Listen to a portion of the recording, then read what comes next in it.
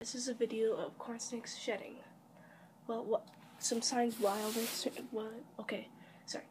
some signs when they're going to shed is their eyes. Like this guy, he has red eyes. They might get foggy and gray, and maybe bluish gray. They won't be as shiny as they normally are. Like you can see, he's got a bit of a shine. Where you going, man?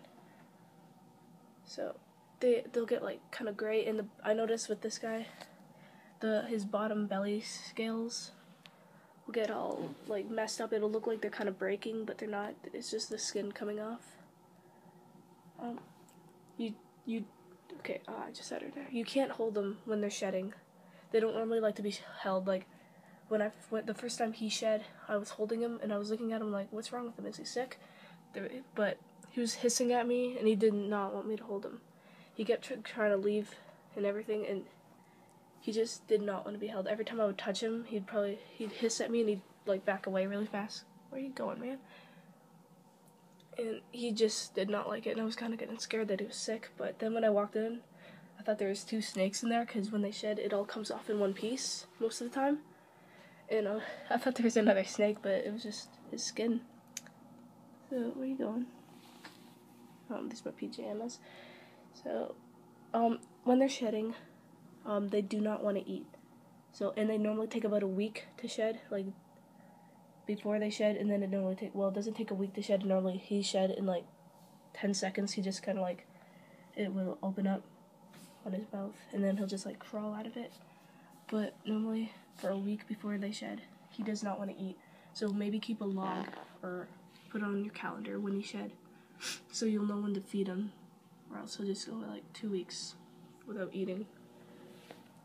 But I think eventually he'd eat, because 2 weeks he probably wouldn't last that long.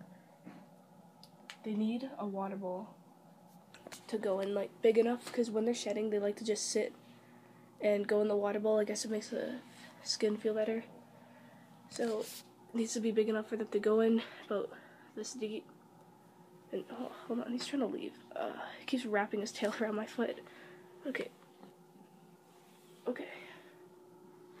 You can hold them when they're done. Like, I'll just normally wait till he's done shedding, and the second he's done shedding, just throw the skin out, and then you can hold them.